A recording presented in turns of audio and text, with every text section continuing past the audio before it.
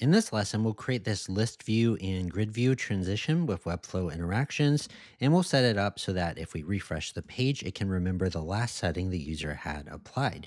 So we'll work on setting up this timeline together. So to get started, we have this collection list in Webflow for our grid and another collection list in Webflow for our list view. And I'm going to set this second one to display none by default so that it's hidden. And here I have this button with a class of isGrid and another with a class of isList.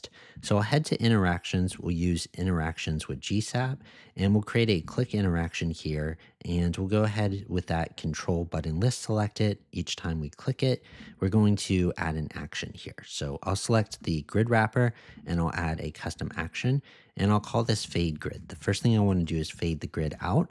So right now it's fading the button we clicked on. We want to switch that over to class. So we're selecting the grid wrapper and it's trying to find a grid wrapper inside of the button we clicked on, which there is none in there. So we'll switch this to none so it can find a grid wrapper anywhere on the page. And we'll animate this to opacity 0, and we want this to happen over a duration of 0.4 seconds. So now that grid wrapper just fades out. So we'll back out of that, and the next thing we want to do is run a set, which allows us to just have an action happen instantly. And we want to set the grid wrapper. We're going to call this hide grid. We want to set it to display none. So with that grid wrapper class selected, we'll go ahead and add a display and we'll switch that over to none and we'll remove the other steps. So that happens right after the grid fades out. Now I can also right click and duplicate this and I'll click the second one. I'll call this show list and I want to target the list wrapper. And I want to make sure that this is going to be set to display block. So as soon as the grid fades out, it gets switched to display none. The list gets switched to block. And from here, we want to add another step. And here I'm going to stagger in the items inside the list. So I'll add a custom action here and we'll make sure we're affecting the class anywhere on the page. We'll animate them from opacity 0 from a move Y that's pushed down by 2 rem to a move Y of 0 rem in full opacity. And we want to add a stagger. So we'll add a delay of 0.2 seconds in between each item. Each item will have a duration of 0.5 so that they just kind of, they'll just kind of slide up one after the other. If I play this here, like so. So now that we have that, I also have this background element. It's positioned absolute behind the buttons. It's 50% the width of the entire controls. And we want to just slide it over. So with our interaction here, I'll go ahead and create another custom step here. This is going to be on the class of that control background. And we want to animate it on X to push it over by 100% of its own width so that it just slides over completely. And since we're seeing where this starts and where it ends, we want to add an in-out ease. So we ease the beginning and the end of this movement. And I'll add the strongest ease possible. And I'll also increase the duration some. I'll call this step my toggle. And I'll go ahead and make sure I push this all the way to the beginning. So this happens right at the start. And I'll call this step my show, or we'll call it fade list items or reveal list items. So we have that set here. And so now what we'll want to do is make it work in reverse. So if I click on this grid button, so to do that, I can add another trigger here, another click trigger up top. And then that's going to target the control button. And I want to make sure that I'm targeting the isGrid version of that. And whenever we click on that, each time we click on it, we want to reverse our entire timeline. So it just plays it backwards. And so now if we were to preview this, when I click here, it slides over. And when I click on the grid, it reverses. One thing we do want to sort out is when I click on this here, notice how it just restarts each time. And that's because we have it set on this one to play from the beginning. So if we just press play instead, it'll pick up where it left off. So that means it'll just naturally play. And because this one reverses, it'll be able to play again. That also means we can kind of interrupt it midway, which is really nice instead of having to wait for it to completely finish. Now, one thing we'll notice here is whenever we reverse, I would rather this list just fade out instead of staggering the items. And I would rather these grid items fade in. And also we would want this toggle to move back instantly instead of having to wait for the animation before the toggle moves.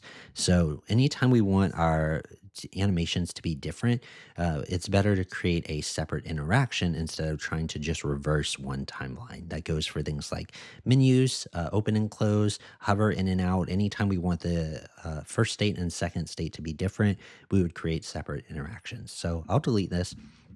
I'll rename this something like list view. And with our interactions opened, I'll go ahead and duplicate this, and I'll call this one my grid view. And so on the grid view interaction here, we're actually going to want to say whenever we click on the control with the class of is grid, and we're going to play our entire timeline here. Now, what we're going to want to do here is we'll start with this and we'll call this fade list. So we're going to fade out the list instead. And this will be our list wrapper. And we'll go ahead and animate it to opacity 0. And then this toggle here will be animating back to 0 transform. And we're not setting a from state so that we can interrupt it. So if it's in the middle of sliding to this way and we click, it'll be able to go to 0 from wherever it was last. So from here, we want to, this case, we're going to hide our list. So this will be the list wrapper. We'll be switching that to display none. And then we want to show our grid. And so this is going to be the grid wrapper. And we'll just be switching that over to display block like so. And then we want to reveal the grid items in this case. So this will be our grid item. And we want to make sure that we are animating this from 0 to full opacity so that the grid items just kind of stagger in like so. Now, we'll run into a couple issues here.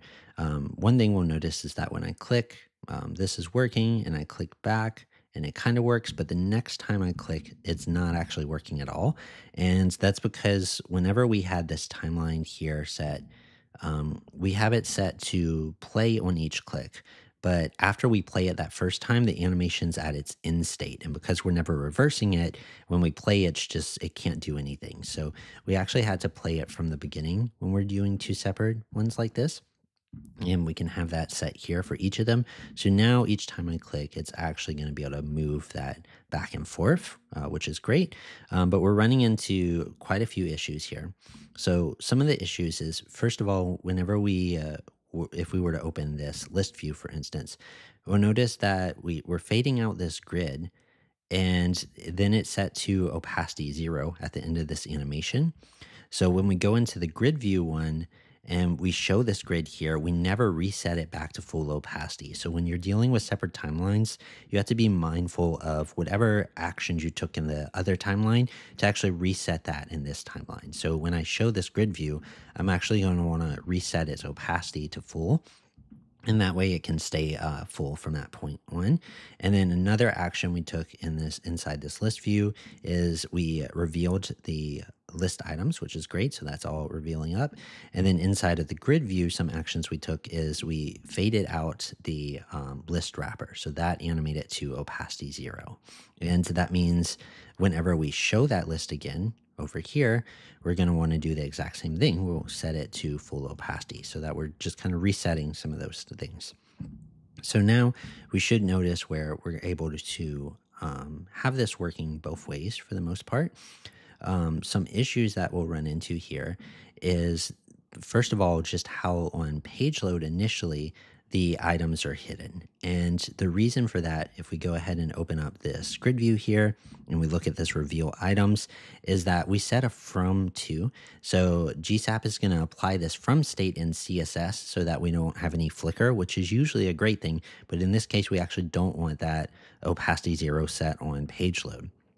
So the way that we could actually do that is we'd have to override that from state somewhere else. And if we try to override it inside this interaction, it's actually going to bug out and glitch with these steps. So we want to actually set a from state inside of our original list view.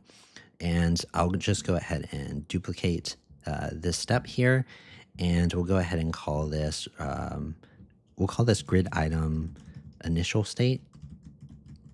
And we want to go ahead and set that on the grid items here.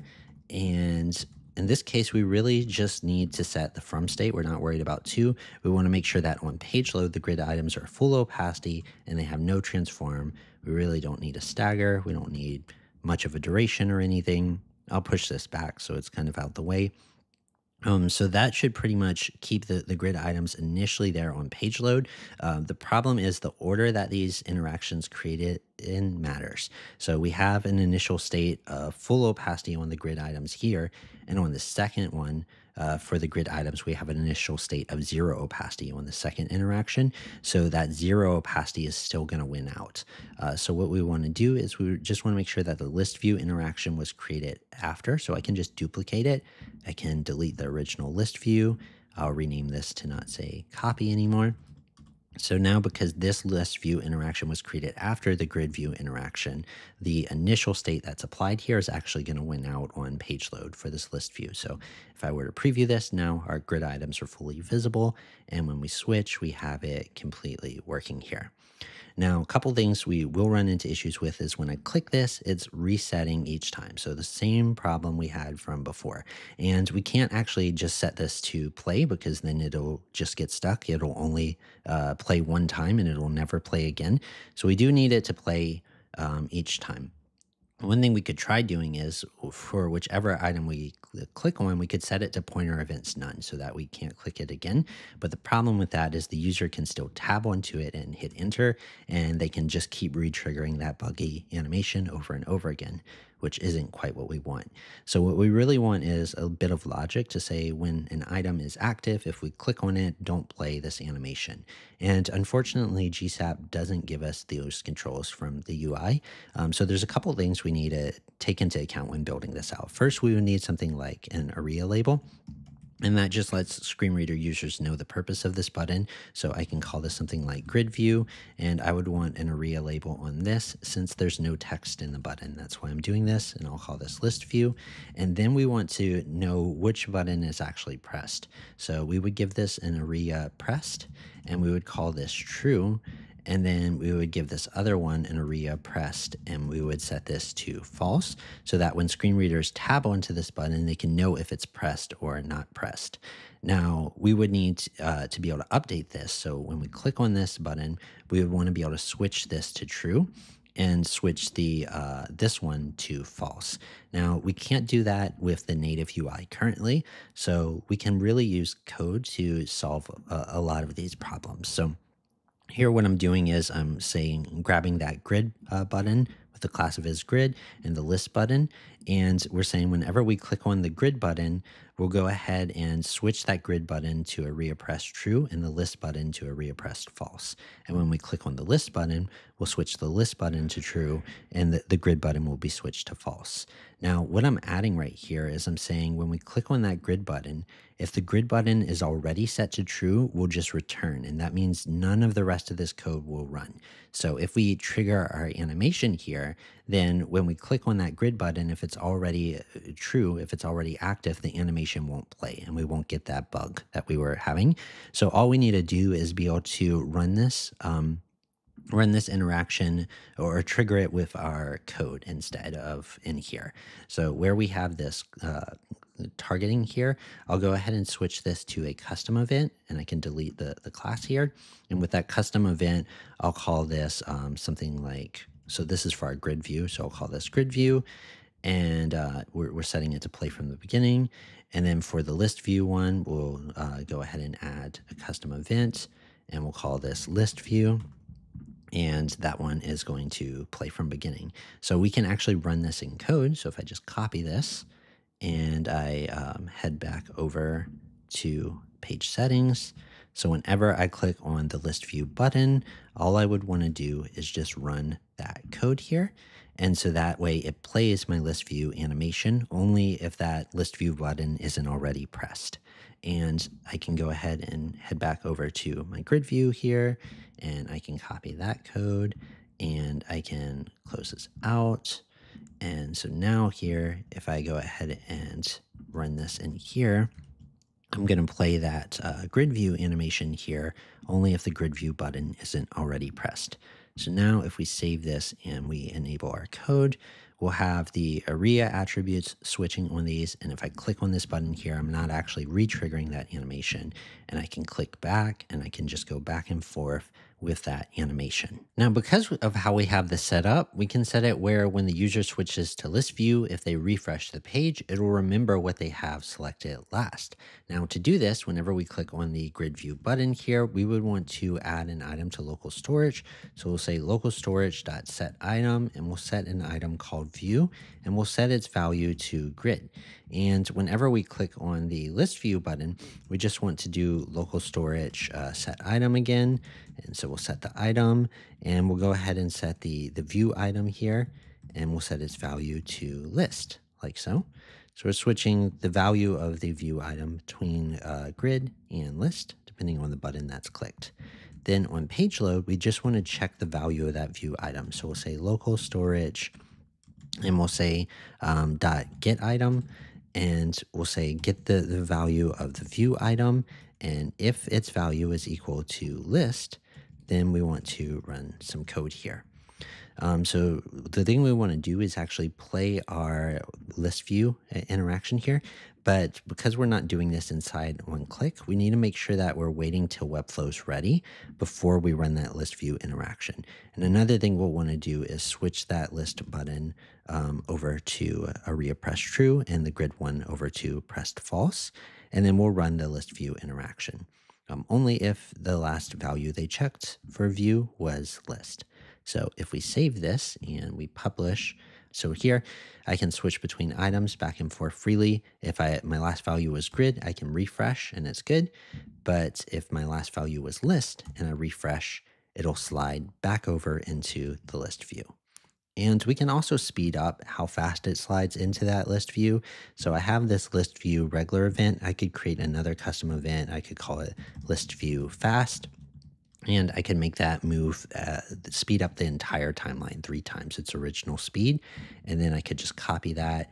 And maybe I just want it to be a bit faster whenever we're pulling it up from local storage. So in that case, I would just replace this right here with the list view fast version. It's going to take our same list view timeline, but it'll just speed it up to be faster. So now if we check this out and let's say we were on the list view and then we refresh, we'll notice now it's much faster in sliding into that list view when pulling it up from local storage. So that's how to set up this toggle with Webflow interactions in Webflow.